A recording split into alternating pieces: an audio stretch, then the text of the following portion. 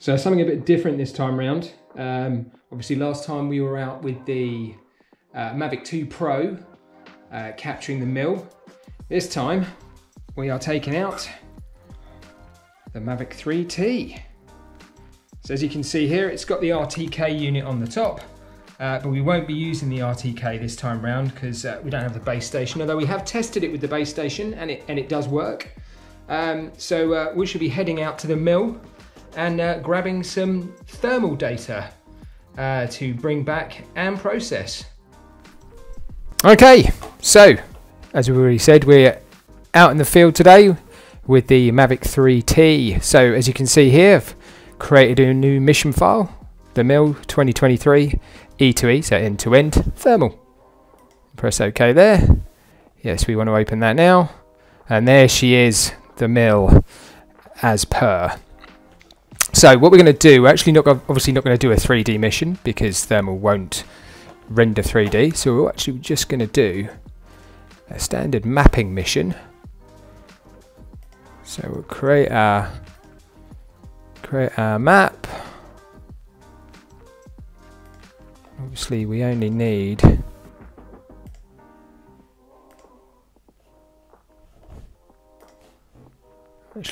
the mill, we don't really need anything else. Let's bring that out there. There we go. You see 164 feet's a bit much, so we're going to pop that back down to our standard, that at 80 feet.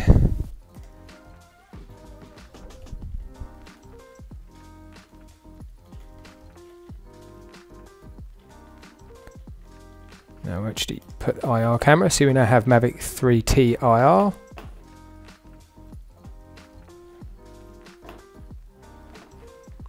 Our current start point is there. We'll put smooth corners on. We'll go show planned images. So there we go, there's our images, all the images we'll be getting. Got a GSD of 3.5. Might be able to bring our altitude down a little bit to 75.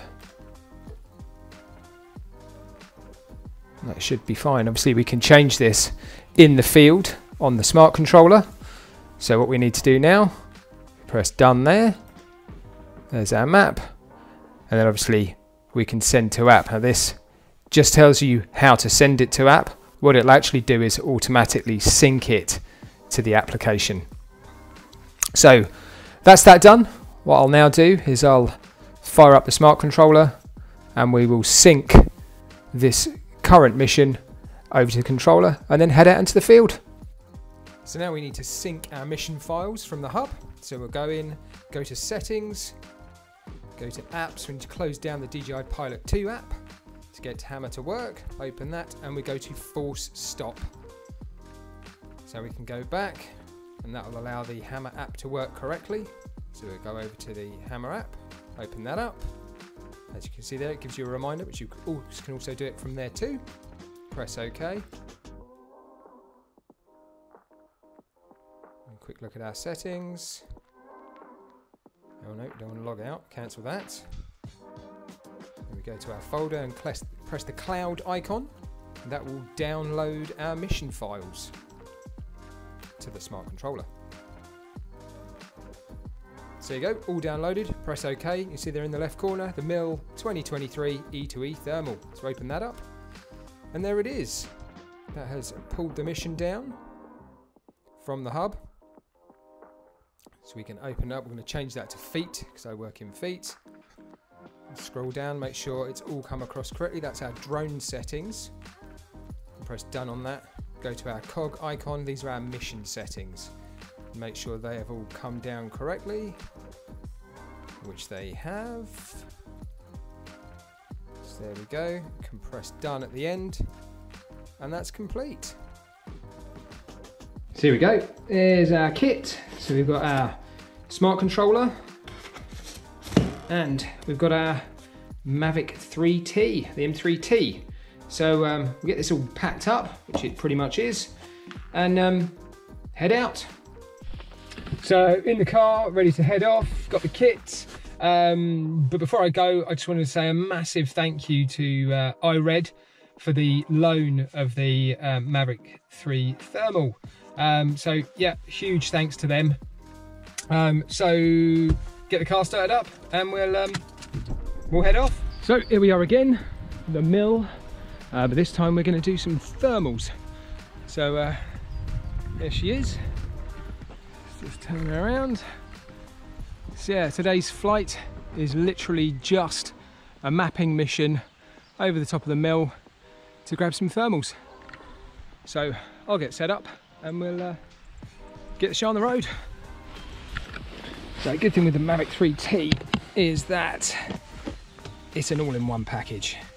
So got my smart controller, got my drone, don't need any iPad or second controller or anything like that. Literally just set up and away you go.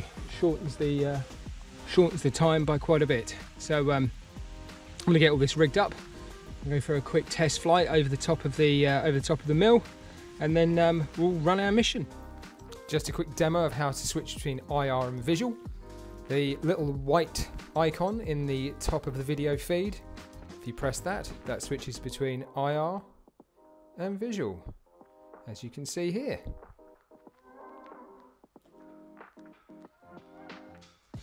Okay, so here we are in the field, just doing our pre-flight checks, uploading to the drone, and take off.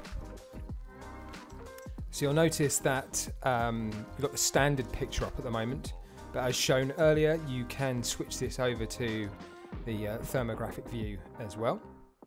So we've sped this up slightly, just to take some time out.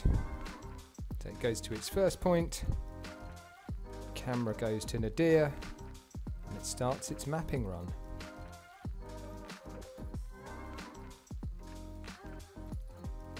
As you can see, it was a very small, short mission. Comes down to its first point. The drone should turn around, come back the other way. The blue icon is all the photos being taken. That's both taking standard photos and thermographic photos.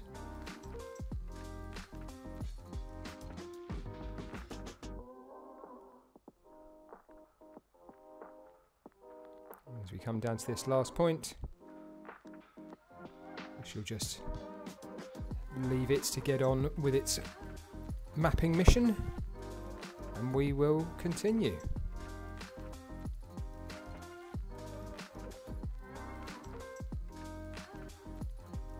So there we go, that's all done.